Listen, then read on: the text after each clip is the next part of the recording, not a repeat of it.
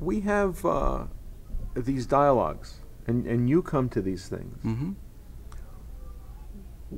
What's the sentiment in, if you might say, the Catholic community? What's the sentiment? Because surely, and it's been discussed in Europe that that Europe will never forgive the Jews for the Holocaust, for the guilt, the inherited guilt, not just Germans, but French and throughout Europe. Is there a sense of fatigue? You think that's... I don't think that the Americans have that same sense, the same acute sense that perhaps our European cousins would have. Okay. And I think the emphasis today is certainly not trying to diminish the horror of the Holocaust in any way, but to move beyond that, to living peacefully and helpfully, one community to the other here in the Los Angeles area.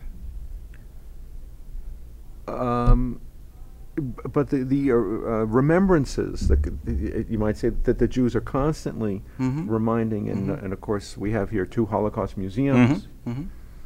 Is there a sense of the way that the Jews are acknowledging the memory?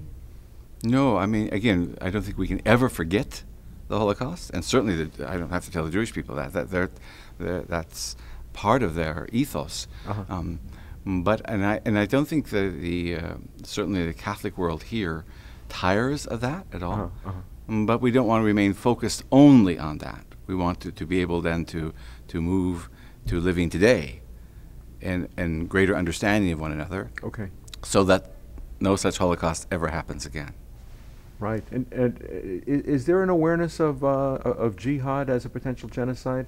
Depending upon against Christians? Depending upon how that term is defined. Certainly they're fundamentalists in any faith tradition.